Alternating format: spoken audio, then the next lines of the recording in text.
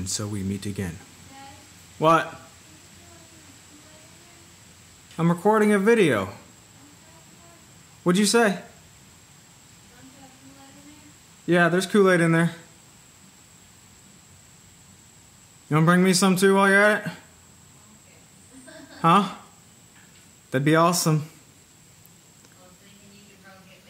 I could go get you. Well, it would be even more awesome if you could go get me a glass.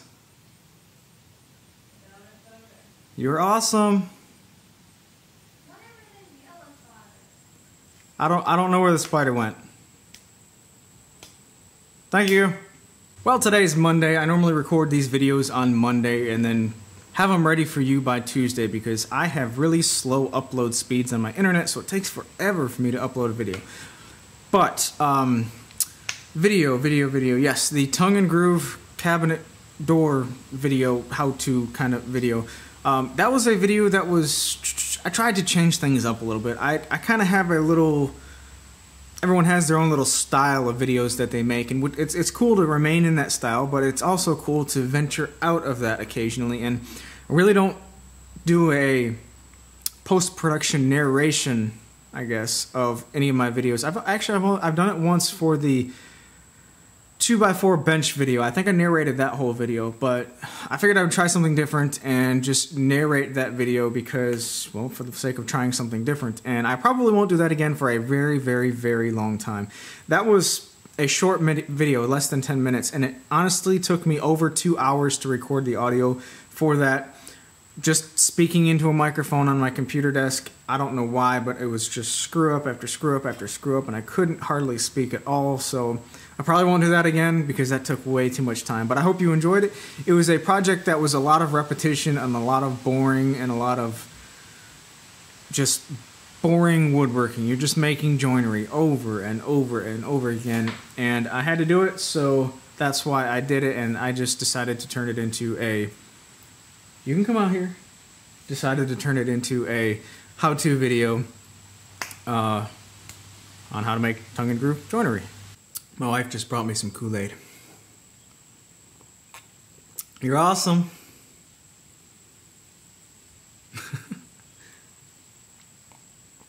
So the next project is going to be a doghouse, and I've already posted a picture of it on my Facebook page. It's going to be more of a for the dog's enjoyment doghouse. If it gets too cold, they're not going to be sleeping outside anyway. We'll bring them inside, so it doesn't have to be like, you know, super energy efficient with heaters and all kinds of crazy stuff that a lot of people have suggested.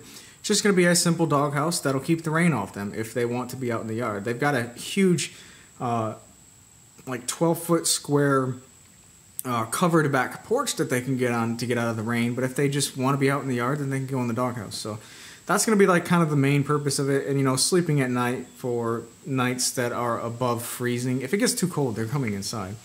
So that's going to be this week's project, and I'm trying to make it out of plywood for the sides, but thinking about using a V-bit groove and a router to kind of just make some horizontal grooves all over it, kind of give it that appearance of a planked siding or like a log cabin kind of look, you know.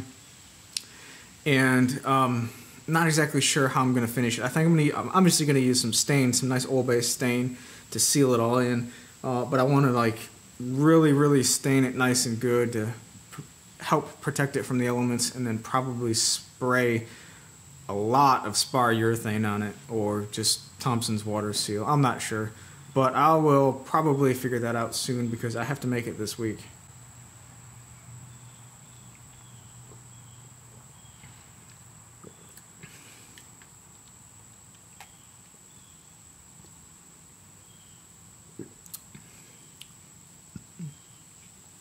Good stuff. And up next after the doghouse is probably going to be a bunk bed. If not that week, then the week after. And if not that week, then the week after that. But sometime soon there's going to be a bunk bed. A twin size, twin over twin bunk bed to go in my spare room. We're going to try and turn it into kind of like a guest room that could be converted into a children's room if that need arises. But it's going to be a twin over twin. Don't have enough space to make it any bigger than that. And the bunk bed aspect of it will allow us to, you know, if we have family over, a couple people could stay the night as opposed to just one person. Something like that. And also, after the bunk bed, it's going to be turned into a room, like I said, so that means a chest of drawers will probably be sometime soon after that.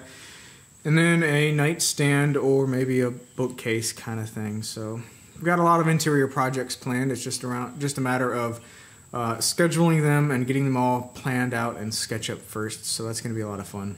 I've also decided that I'm just going to get a one of them small rolling, portable, semi-portable Grizzly Cyclones. It's like 900 bucks.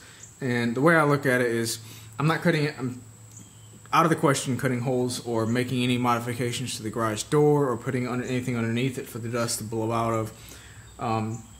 So I'm just going to get a Cyclone with a canister and just be done with it. I don't want to modify this thing. I'm tired of doing that. I just want to work in here, and I know that once winter hits, pretty much everything I do is going to be made with the garage door shut. So I need to get that straightened out. It's probably going to be about a month from now before I get it, but I am going to go ahead and get that. I've decided on it.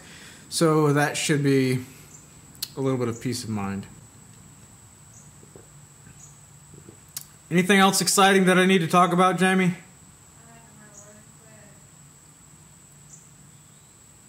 I need a bookshelf. You need a bookshelf? I'm going to be making a bookshelf soon.